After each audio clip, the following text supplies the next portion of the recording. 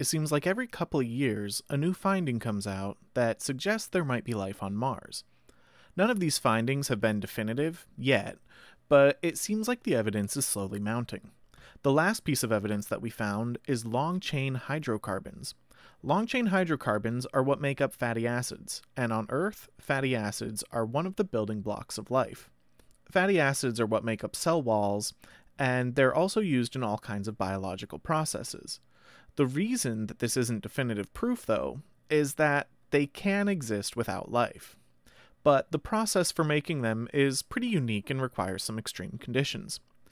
We can't confirm that these long-chain hydrocarbons did come from something alive, but it certainly seems like that's a strong possibility. Either way, this is the largest organic molecule found on Mars to date. Curiosity also took some other samples that she's saving so scientists can study them on Earth with some better equipment.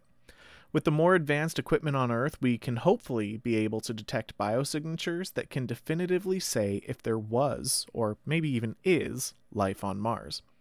So we don't really have a definitive answer yet, but we're getting closer every day to discovering if there really is life on Mars.